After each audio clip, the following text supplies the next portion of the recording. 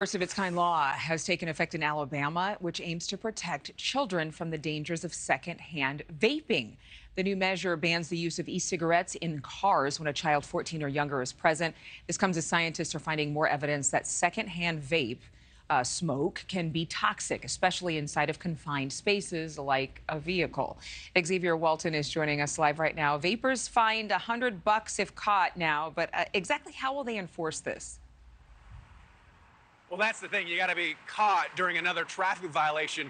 During that traffic violation, they could tack it on. But again, that's a big if. Enforcement's one of the problems that people are really concerned about. But at the end of the day, a lot of people believe this has more to do with the impacts, the negative impacts it has to do on teens and young adults, more so than just a $100 fine. But let's start with that one first of its kind law as of August 1st, so a little more than 2 weeks now.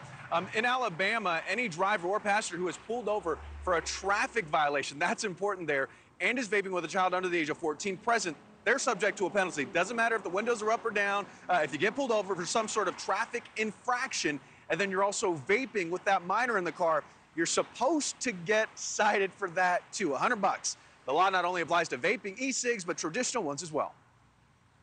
This is important. I don't think people should be doing that, but it's a moral issue. I don't think we can enforce it. I think this is just one of those things that they like to flash at people to get them misdirected away from things that really need to be taken care of. One of those things. So across the country, it's not just vaping. According to the Centers for Disease Control, 9 states, including California and Illinois, have passed laws prohibiting smoking in personal vehicles when children or adolescents are present.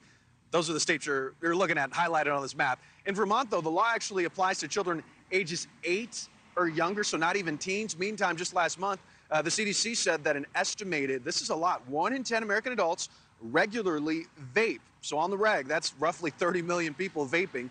A report from the American Heart Association also revealing some disheartening news about vaping, saying it poses similar risks as normal cigarettes. Alarming. That includes secondhand vaping, but of course to a lesser degree. And normally I would stray away from the comments, but when you go and read the comments here with this story especially, you have a lot of people that are saying either A, this is overreach, B, that more states should do it, and then Adrienne, Markey, there's also C, where people are saying, how are they going to enforce it? You can't even get people to stop, texting and driving. How are you going to enforce this sort of law? Bottom line, Alabama first. Many believe more will follow.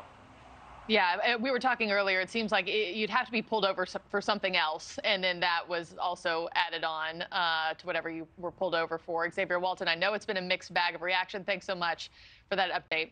Thank you for watching. Go to newsnationnow.com to find NewsNation on your television provider. And don't forget to click the red subscribe button below to get more of NewsNation's fact-driven, unbiased coverage.